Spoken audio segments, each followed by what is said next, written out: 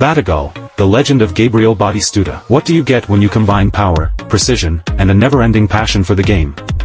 You get Gabriel Omar Batistuta, or simply Batigol. Born in Reconquista, Argentina, Batistuta's journey to footballing immortality began with Newell's Old Boys. But it was in Florence, with Fiorentina, where he truly found his calling. For 9 seasons, Batigol was the Viola's prized possession, scoring a staggering 269 goals in all competitions.